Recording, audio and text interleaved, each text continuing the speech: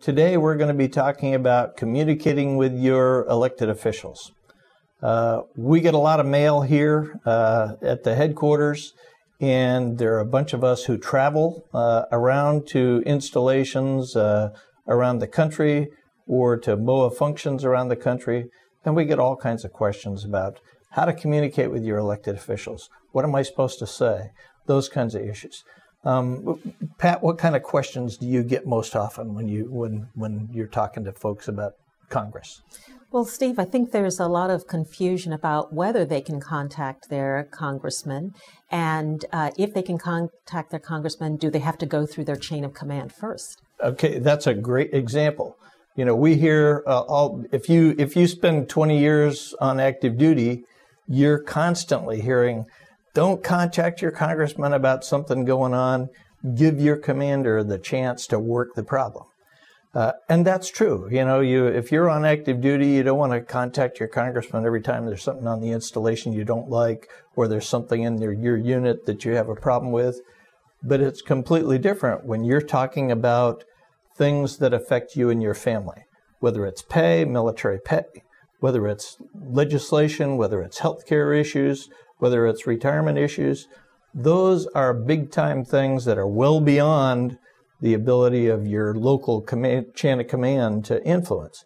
So those are the kinds of things that we really do think people need to contact their legislators about. Otherwise, they and their family are going to suffer the consequences. Will the legislator really take their concerns to heart and really try to do what they can to help them? Well, we do hear that a lot, you know, that says, you know, gee, my legislator doesn't care. Sometimes I write them and I just get this bedbug response back. But let me tell you, they count those letters. And we have seen the impact when we go over to the Hill, when we go into hearings, we hear legislators talking about the amount of mail that they get. Legislators don't read them all, but the staffers count them. The staffers brief the legislators on what they're getting mail on. Steve, what if I want to contact my legislator, but I don't know who he or she is, and I don't know their address? What would I do? Okay, very good question. We get that all the time from people who aren't used to writing their legislators, particularly military people who move around the country. Sometimes, you know, particularly family members actually change their addresses, and it can get confusing. But we do have a solution. You can go to the MOAA website, which is www.moaa.org, and up in the upper left-hand corner, there's a red toolbar that says Contact Congress. And if you click on that, that'll give you a drop-down menu. You can look up who your legislators are. You can look at what the current alerts are that we always have 3 or 4 alerts up there saying contact your legislator on this issue, and we have a suggested message. All you have to do is type in your information. You type in your address and zip code. It automatically connects you with your particular legislators. And particularly if you're on active duty, put in your home voting address, not where you're living, and it will connect you with the legislators you're voting for. So that's the simplest way, I think, to keep track, because legislators change all the time. One question that we get a lot from members concerns the MOAA email alerts, the form letters, the tear-out postcards that they just have to sign and send in. Right. Do those really carry a lot of weight with legislators? Are they as effective as a personal letter that a member might send? Well, that's a good question. And I always tell people, nothing is as effective as a personal handwritten letter.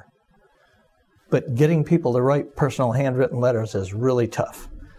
People are leery about, you know, as we talked about, they don't necessarily know who the legislator is.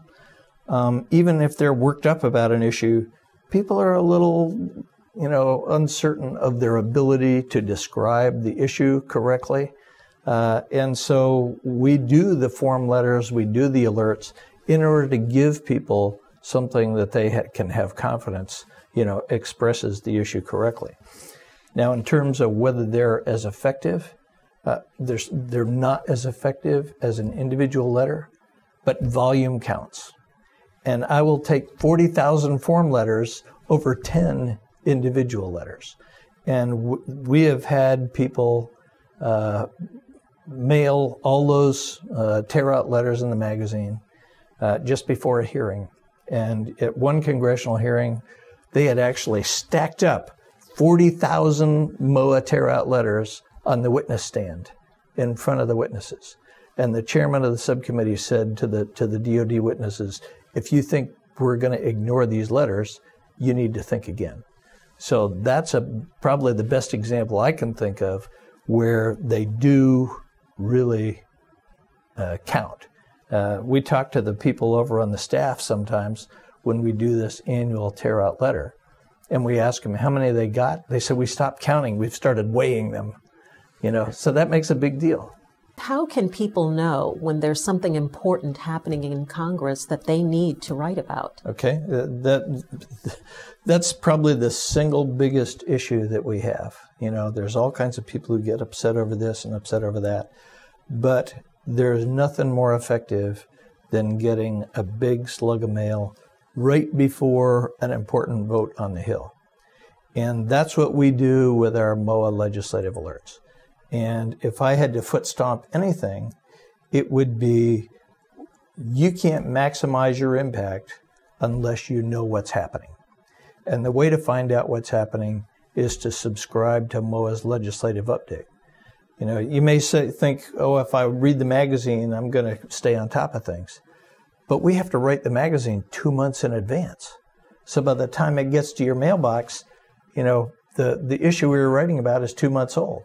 Sometimes we have votes come up in Congress where it's only a couple of days away. That's why email is so powerful and so important, because we can send out an alert to our subscribers, and we have about 140,000 subscribers right now, and we've generated 30,000 emails to Congress in less than 24 hours. But we can't do that unless you're subscribed. So what you need to do is email Legis, that's Legis, at MOAA.org, and ask to sign up for MOAA's legislative update. When you do that, we'll add you to our subscriber list. When there's a big issue going on the Hill, we can get in contact with you. We can give you a sample message to send to your legislators. All you have to do is click on the link, type in your information, and send it. As a matter of fact, if you do this regularly, if you've already filled in the information, it stays populated. So the next time, all you have to do is click the link and it's gone. A big, big issue, and probably our single most powerful tool to get things done for you and your family. But we can't help you if you don't help yourself. So subscribe to the legislative update, keep informed, make sure your legislators understand that you care about the issues and you're writing them.